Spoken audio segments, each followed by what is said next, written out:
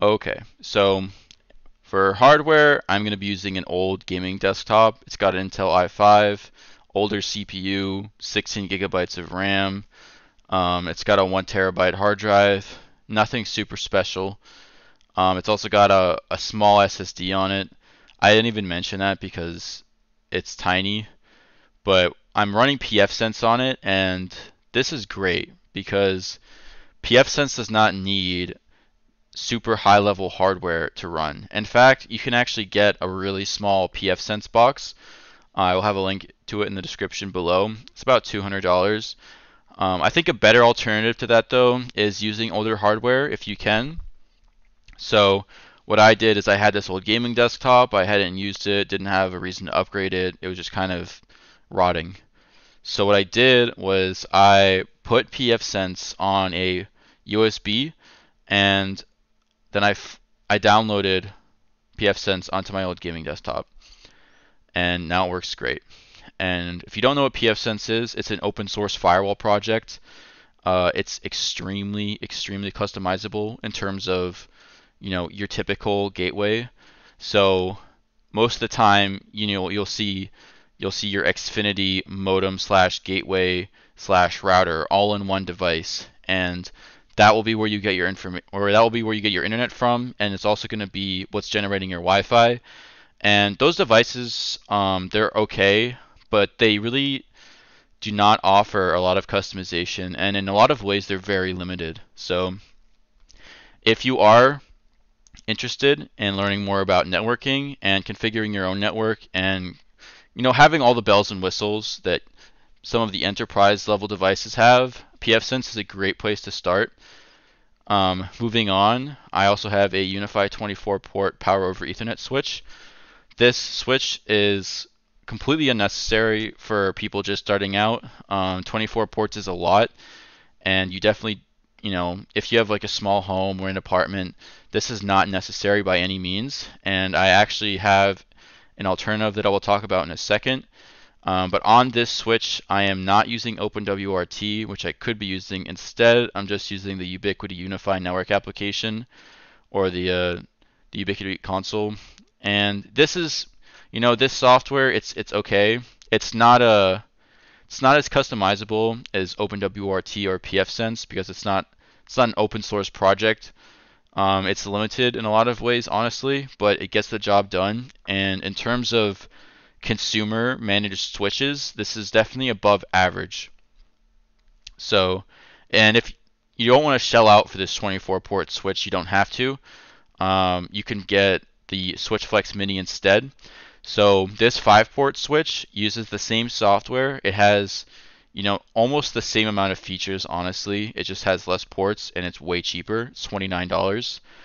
The 24 port switch is, it starts at $400 and then it goes up exponentially from there as you add more and more features.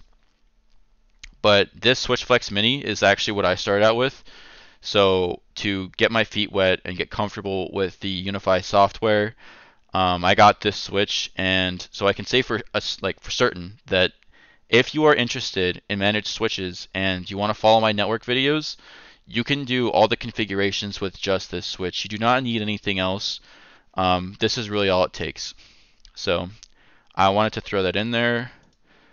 For my router, I'm going to be using the Linksys EA7500 V2. I didn't realize how great this router was until very recently when I got a few other routers.